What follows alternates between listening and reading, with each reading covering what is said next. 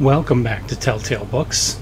I'm continuing my Clifford D. Simak series with his second published story called Mutiny on Mercury. Simak was pretty closely contemporary with Manly Wade Wellman. Manly Wade Wellman started publishing science fiction in 1931. Simak also published his first science fiction story in December 1931, World of the Red Sun. Mutiny on Mercury wasn't published until March of 1932, but we're still talking about Wonder Stories, which is the same magazine that Manly Wade Wellman published in. And at this time it was being edited by none other than Hugo Gernsback. So I read Mutiny on Mercury in Grotto of the Dancing Deer and Other Stories. This is part of a very long series published by Open Road Media.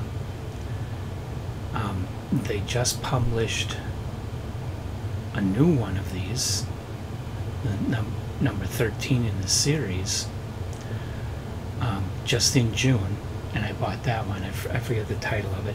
They're coming out with volume number 14 this month, July. I already have that on pre-order, called Epilogue and Other Stories. So this one is volume 4, the complete short stories, the complete short fiction of Clifford D. Simak. Really, really cool that they did this. I wish it were hardcover, but they're pretty nice trade paperbacks and easy to open and read in. I do like them. And they didn't publish in order of publication. They kind of mix things all up. So you get some of his last stories in every volume in this series. You get some of his last stories mixed in with some of his earliest stories.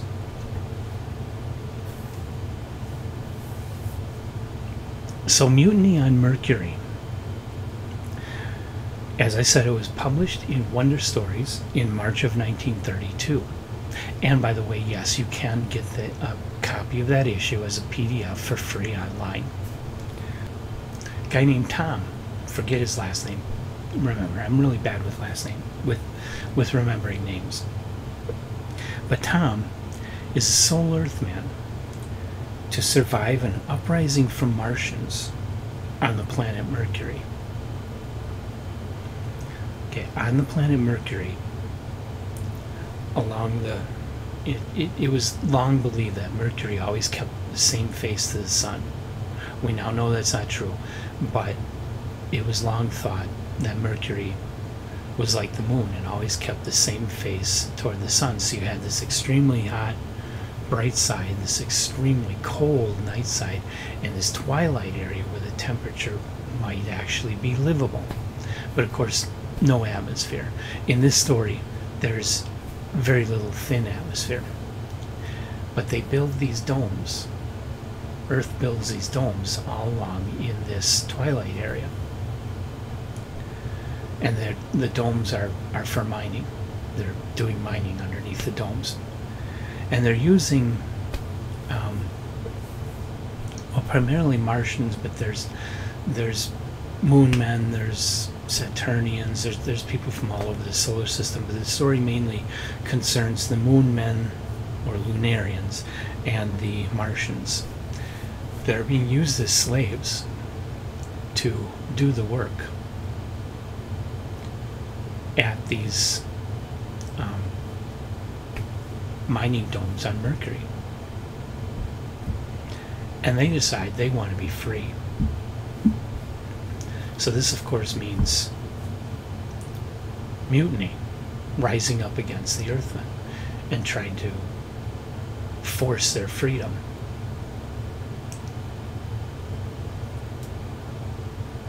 Well, they have a well-planned plan, and they nearly succeed, except for Tom. He survives and gets away. And of course, he being the Earthman in the story, he single-handedly defeats all of the Martian and Lunarian mutineers and saves the day.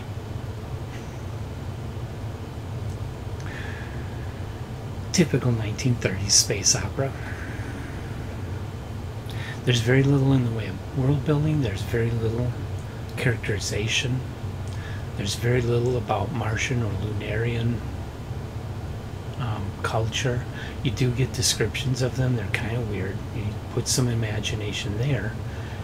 This story isn't like your typical John Campbell story where the hero saves the world by the application of intelligence and the invention of some kind of super science solution to the problem, which allows him to save the day and save the world. This guy saves the world by pure dumb luck. He happens to be in the right place at the right time. The right things go wrong for the Martians, and he's able to wipe them out. And personally, I found myself rooting for the Martians. I mean, they're the oppressed ones. They're the ones being enslaved. But the story treats them like they're terrible for wanting their freedom and paints that as the bad guy. I don't like that at all. So I was really disappointed in this story. And you know, I know Simak writes better than this eventually. At this time, not so much. I guess before bothering to read this story, go and read the Manly Wade Wellman story. Number 3 of Manly Wade Wellman's complete read, When Planets Clashed. I don't recommend that one either, but it's actually better than this Simak story. I'm sorry, I really love the writing of Clifford Simak, and I know he goes on to do some great stuff, but this is just not something I could, in good conscience, advise you to waste your time on. This is a pretty bad story. And the introduction to the story does say that this was actually written before World of the Red Sun, so this was actually his first story, but for whatever reason he didn't find somebody to buy it until after World of the Red Sun was published. You know, and the introduction does say it was rejected by Astounding Stories, rejected by Amazing Stories, and I can see why. It's just not that good of a story.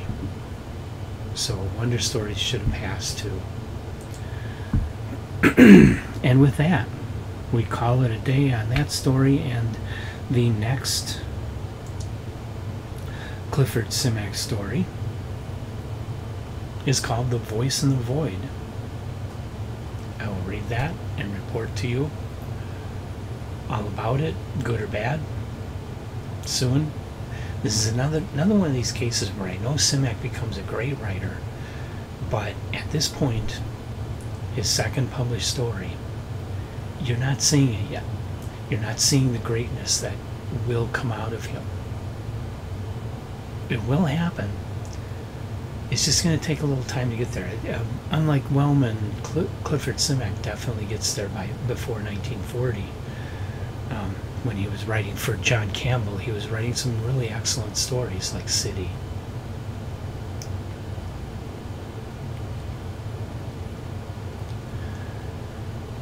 So that's a wrap on that one.